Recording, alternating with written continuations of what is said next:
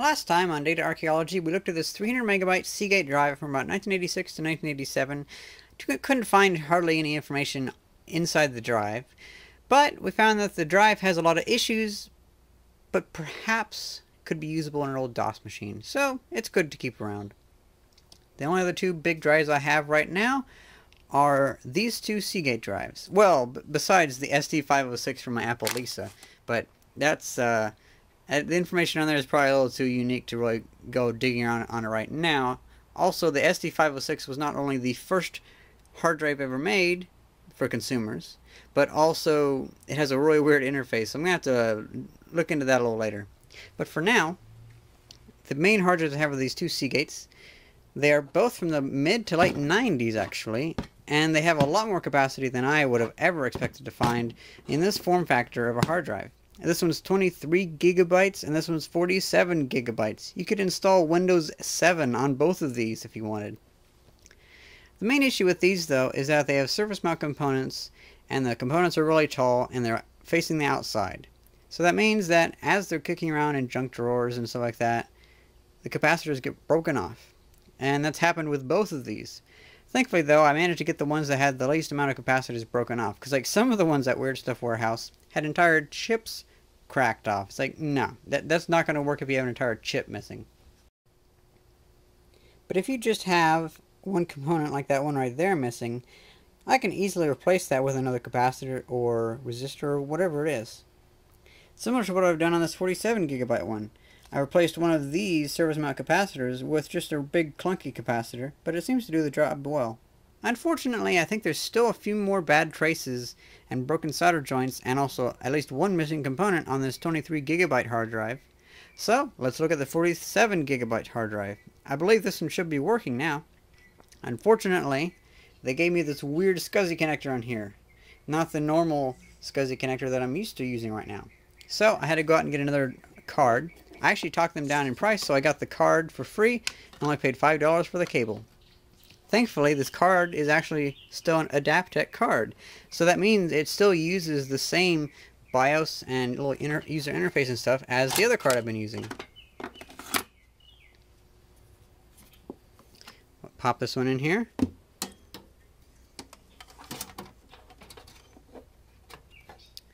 Then we'll take this hard drive, and of course I want to have this upside down because I would just hate to ruin that capacitor somehow. The top does look pretty cool though. Have it like so.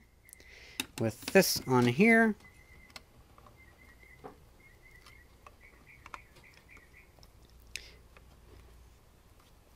These SCSI connectors are just too big, and they put this power connector too close.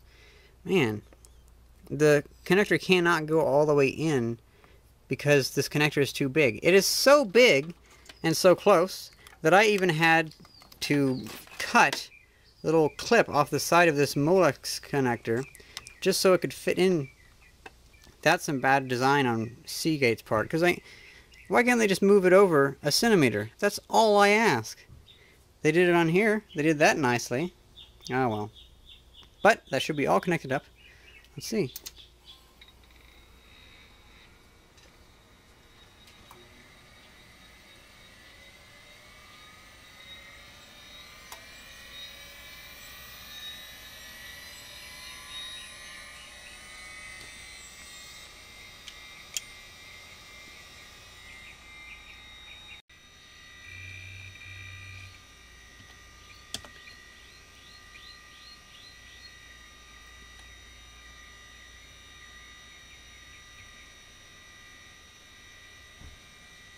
Oh, it looks like this SCSI card is actually able to hold or interface with more SCSI drives. That's quite a bit actually on this one.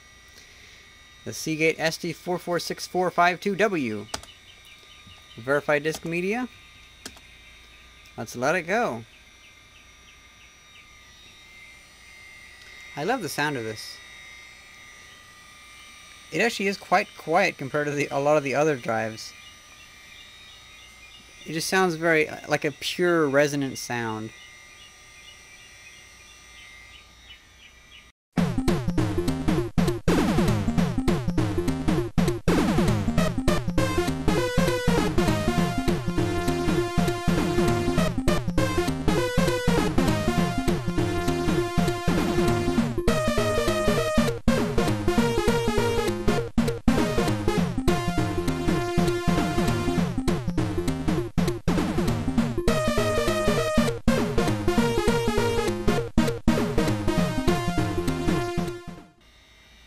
Oh, look at that. Disk verification complete. That is really good.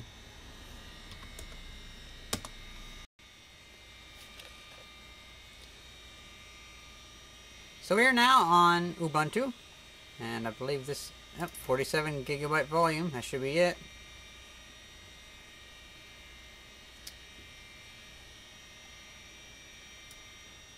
It's not displaying anything.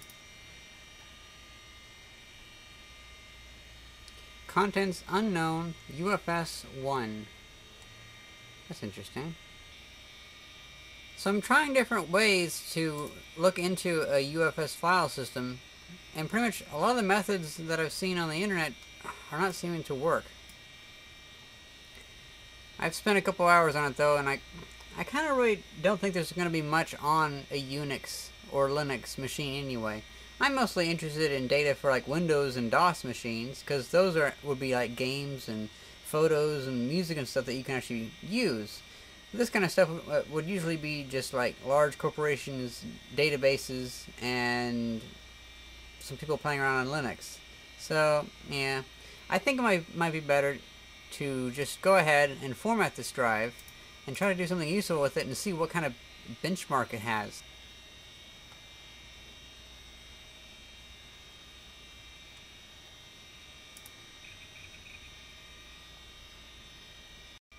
It doesn't really seem to be finishing on formatting it or showing any progress at all. So I'm going to try to stop it. It's giving errors.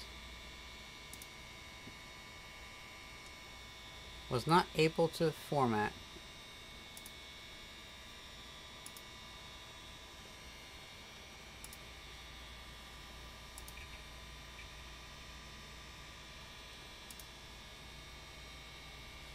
Well, I said let's boot back up into Windows XP and see if we can format this drive on there, because Linux was having a lot of issues.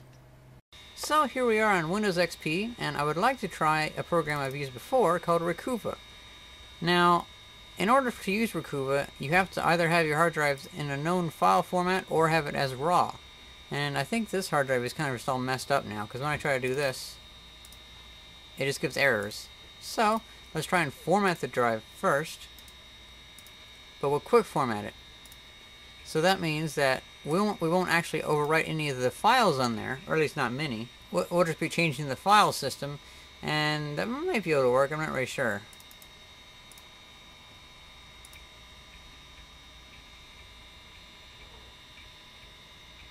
Well,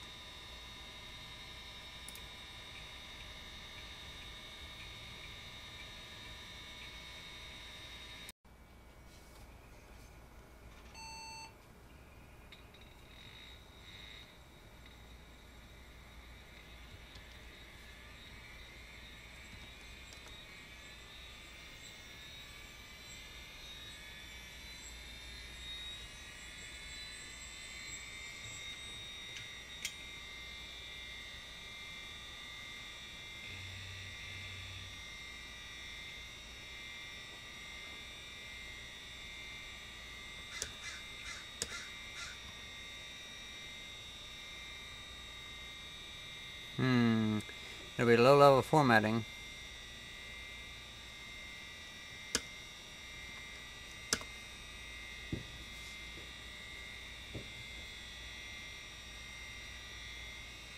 Okay, so it's been 2 hours and it's not working at all. So now it's not coming up at all in Disk Manager on Windows XP. This is getting worse and worse. This hard drive is burning up. That is almost, I don't think I could hold it for more than like 5 seconds just because of how hot it's getting. I do not know what's going on with this thing. This is weird. Now, one idea I have is maybe because this thing cannot plug in all the way, it's causing some connection issues. So I'm going to see if I can break off this chunk of metal and make it connect.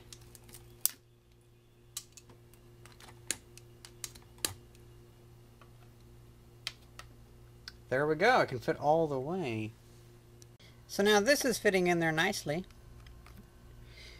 And I looked through it again, and I looked through the manual again. They have the manual for this on the Seagate website. And I believe all the jumpers are correct. This hard drive is getting extremely hot. I guess it's designed to be in a rack of other hard drives with airflow going around them. I let it cool down for about a half hour, and it's a reasonable temperature now. Let's try again. So I went for a little bicycle ride, and I set this fan to keep this hard drive cool, and I am surprised even this little amount of airflow has kept this thing so cool. Compared to what it was before, because before it was almost too hot to touch. So yeah, it looks like this is made to have adequate airflow inside of a server system. But the thing is, I've left it for 5 hours, and it still hasn't finished low-level formatting. So it says, may take from 1 minute to several hours. I don't even hear this thing ticking, so I don't think it's doing jack shit.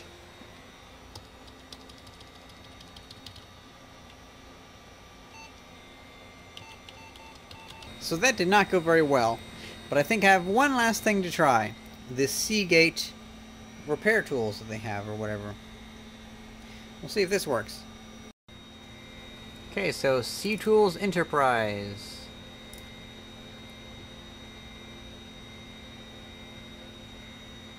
Oh, it's detected it. So this one has had 64,801 hours on. That is a lot of use. It is quite old. Made in 1998. That's all the information for this drive.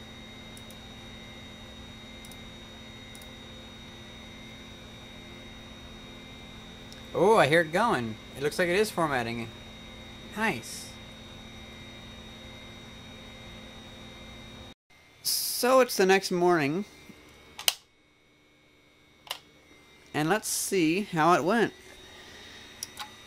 It was going pretty slow, so it may take another like 5 hours. I don't know how long it's going to take. Oh. Formats complete.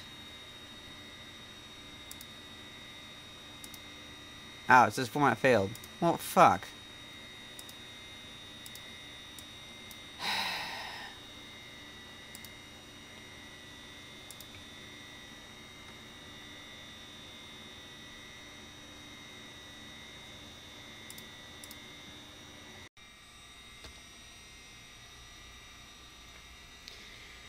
I am getting kind of tired of this hard drive. I've been spending a day and a half on it, and I think it's pretty much fucked for now. It's a pretty tired old hard drive. Its internal memory said that it had 68,000, I think it was 68,000 hours of use. It's like 7.5 years.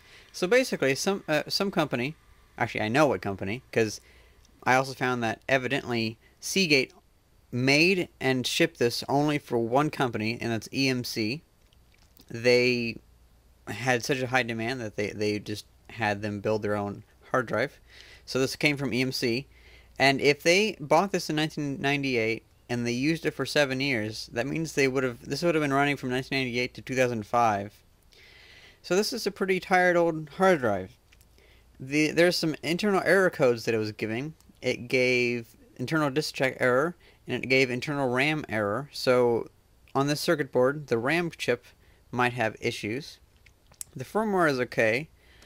I could not finish the low-level formatting, so it doesn't know how much capacity it has. That's one of the main reasons why it doesn't come up in Windows XP Disk Manager. So it's annoying. I don't think it's really that easily fixable. I don't know if it is fixable. It might be one of those things where I just have to find a different one, because Weird Stuff Warehouse may have another one of these drives.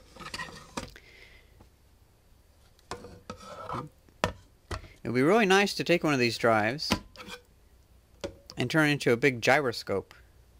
But probably the better bet would be with these 23 gigabyte ones, since Weird Stuff Warehouse has more of these, and also because this is like the biggest full-height hard drive I've ever seen, so it would be kind of a shame to rip that one up.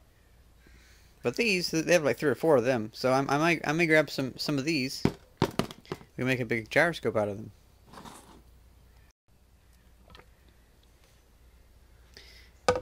It's such a cool drive too.